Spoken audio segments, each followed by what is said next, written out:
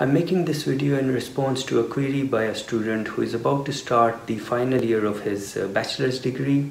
Apparently the student aspires to do higher education abroad, but he does not have a very strong academic background, so his GPA or grades are not very good. So his question was whether he can still be accepted, for a higher degree abroad, considering, he has, low GPA. So I thought to answer this in the form of a video because that might help other students as well who have a similar query.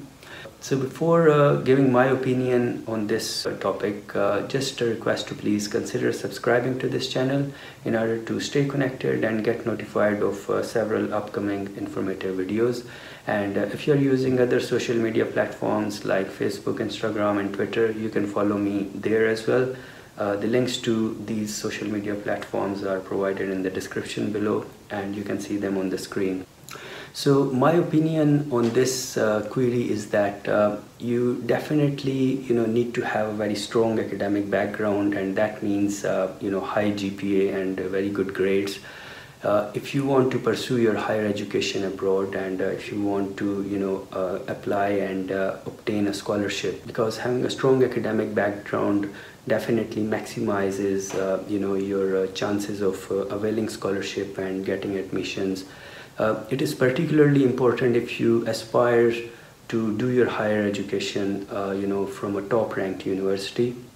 because these universities prefer students who have a strong academic background.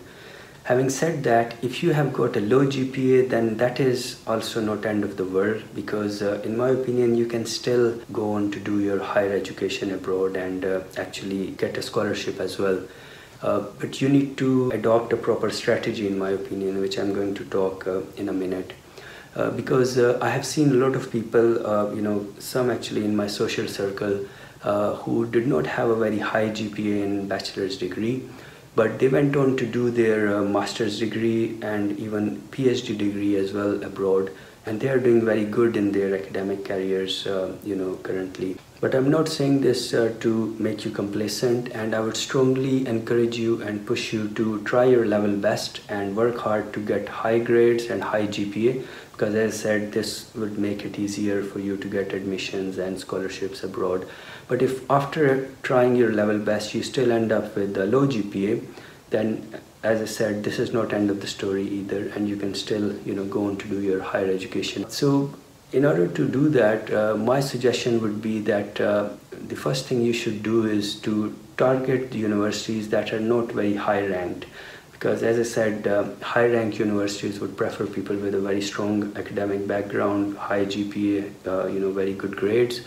And frankly, in my opinion, it would not matter too much, even if you have got a degree from not a very high ranked university, because in a lot of degrees, especially degrees that are research based, for example a PhD, what really matters is your research output. So for example, if you have done a PhD from a comparatively lower ranked university, but you have a very strong research output, so means you have very good publications, so you would be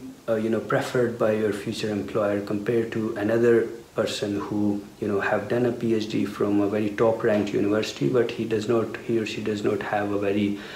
strong, for example, publications or strong research output. And the other thing I would suggest is to try to improve your portfolio and your profile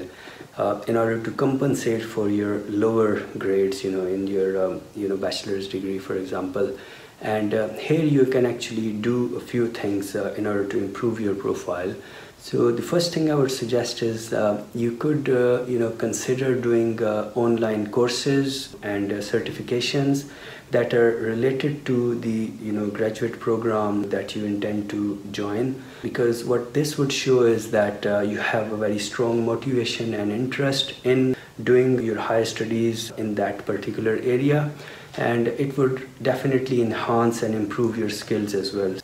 Then the second thing you could do is to try to gain some work experience, even if it is unpaid. For example, you could try to do an internship, for example, that is relevant to the area in which you want to pursue your higher education. So that would definitely strengthen and improve your profile, and perhaps help you stand out among other candidates who are also applying to get admission in that program. My third suggestion would be to try to do very well in the final year project or thesis of your bachelor's degree. And even better if you could produce a publication out of your final year project or a thesis, because that would really make you stand out in the crowd. Because I've seen a lot of people who had low grades or who did not do very well in the previous semesters or previous years of their bachelor's degree, but just doing a very good job in the final year project or thesis helped them to get a very good job, or an admission in masters abroad in a good university. So focus on your final year project as well. Then the next thing I would suggest is to try to get very strong recommendations from your professors, because as you know, when you're applying for master's program abroad, so they ask for recommendations from your professors, people who have taught you in your bachelor's degree. And if you have strong recommendations, that would also improve your chances of getting admission or scholarship. My final suggestion would be to try to make an extra effort in writing your statement of purpose, so SOP, which, as you know, is often required as part of your application when applying for an admission or a scholarship abroad. So here,